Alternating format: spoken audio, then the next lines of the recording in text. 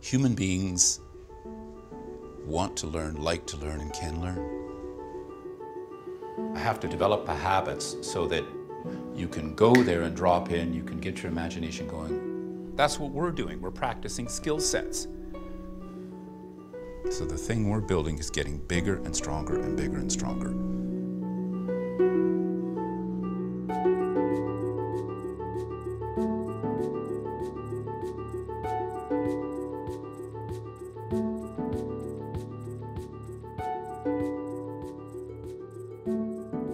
I love the idea of having a concentrated period of time to just focus on being on camera.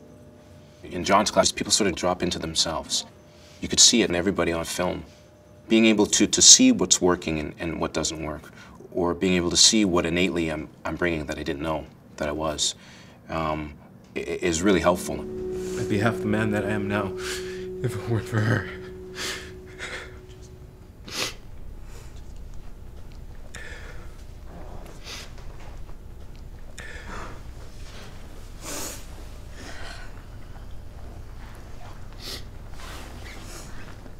That was sort of the first time in a film class that I'd had a visceral experience of that, because it's something he was able to create. You could feel it in the room. So you have to be prepping truer and richer and getting your own imagination going so it becomes yours. So then what you bring in to present is very much in you. There's not a one-word trick to how do you bring that into the audition. Walk. What did I say? What did I tell you in Paris? What were my exact words? Leave me alone. Leave me out of it, but you couldn't do that, could you? I did, Jason. As an actor, you want to make it more than it is. You want to make it more emotional when it's just, basically, it's just a conversation. He's breaking it down to what it naturally is. You're just being natural on camera. It's kind of nice to be able to do it 4 times a week. I'm just really looking forward to trying to live it every day.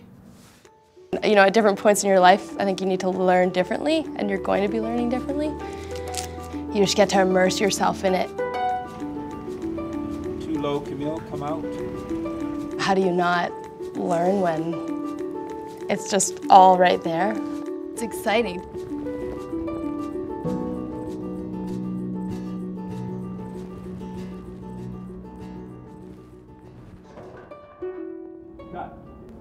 I like that a lot. You've already done the prep, you know the situation, or you can imagine it. What will ignite you is going on the immediacy of the thought.